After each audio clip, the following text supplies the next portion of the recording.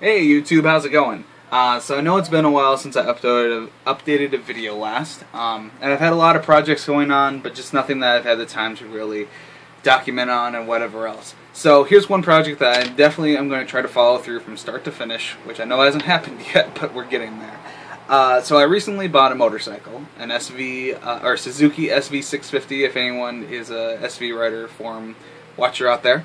But anyways, I love the bike, but it's got some aftermarket taillights, which I do like. The casing looks really good, it's really smooth, it's the white clear casing. But the LEDs on the inside are not very bright. And instead of trying to increase the power to LEDs, because I don't really know what's in there, I decided just to replace the LEDs with some Superflux LEDs that I found from Osmium. They're a lighting supplier. I've worked with them for quite a while, and they have some good products. But anyways, and what I wanted to do is I also wanted to hook it up with Arduino and be able to animate the tail lights. So like the blinkers, have them be able to scroll off to the side, and I'll show you what I mean. So what I did to do all that is I've had my Arduino board that I've got back here. It's just the Mega 80K. I originally was going to try to do some more stuff with my phone to try to, I don't know, take some projects up, but found out I'm a little bit over my head with that as for my current knowledge range, so I'm probably going to be getting just a little Arduino Mini or Micro to just throw in there for the bike just to keep everything running. But anyways, so what I got were 3 of these TLC 5940 NT chips from Texas Instruments.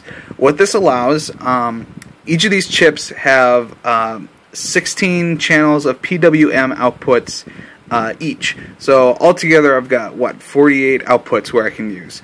Now, it may not look like much, that's because these LEDs are all RGB LEDs, so they have the red, green, and blue lights in each bulb.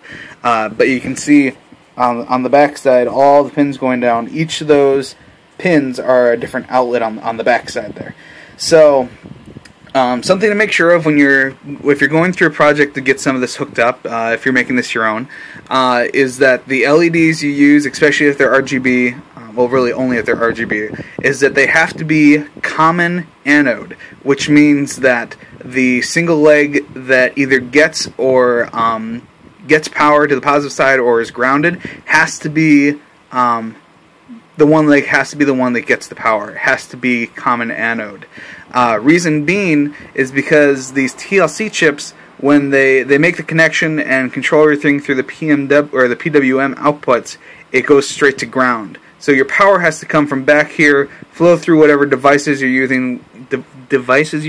Excuse my tongue. And then flow through the chips, which regulate how much power these get and how much flows through, and then it grounds it out. So just something to make aware of when you're doing that. The chips are easy, very easy to add onto. So these 3 chips are just kind of daisy chained on. I feel like I saw you can go up to 16 of these chips with no problem. Don't quote me on that because I can't remember exactly where I read that or where I'm pulling that out of. The wiring looks a little messy and jumbly. That's just because I have just a certain length wire to work with. Once I get these all on a perf board or a printed board, I'll update another video, and that should hopefully be a lot cleaner. But yeah, the only thing I got besides this hooked up, just on this extra little breadboard over here, is just a couple buttons to simulate the stuff on the bike. Got everything, got a few pull down resistors on everything, so yeah, that's pretty much it. The other thing is that when you're powering your LEDs and such, put these on a different power source than from your Arduino board. A lot of schematics I've seen have pulled it straight from the 5 volts coming off the Arduino, using the power regulator on there to provide power for this stuff.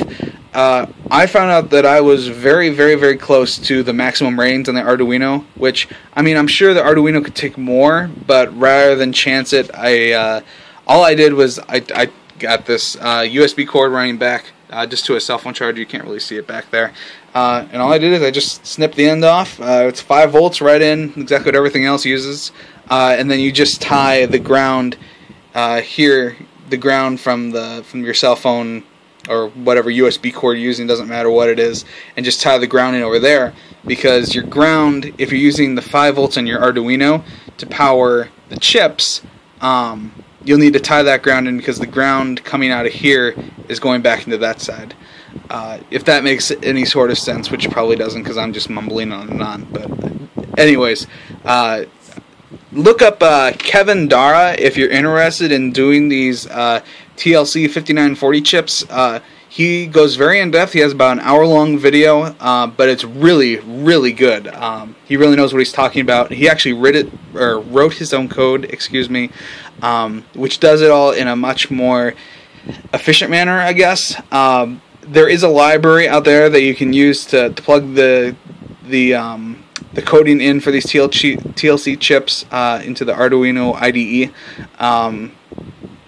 It's a little bit clumsy, but it does work. Enough of me rambling. I'll just show you what it does and get out of here. So, left blinker scrolls out to the side. Right blinker scrolls out to the side. No surprise there. The brake gives a few pulses, a few strobes, and then it stays on. And I kind of programmed in like a breathing pattern of sorts. I didn't know what else to call it. Just kind of slowly fades on and off. I really like the look of the effect. I don't know if I'll actually keep it when I have it on the bike, just because I don't know how legal it is. I'll have to look into that, but we'll see when I get there.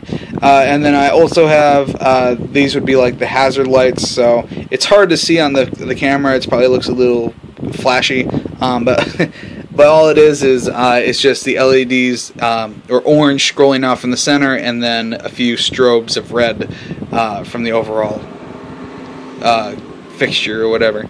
So anyways, that's all I've got so far. Eventually I'm going to take the back end off the bike and get everything into where it should be.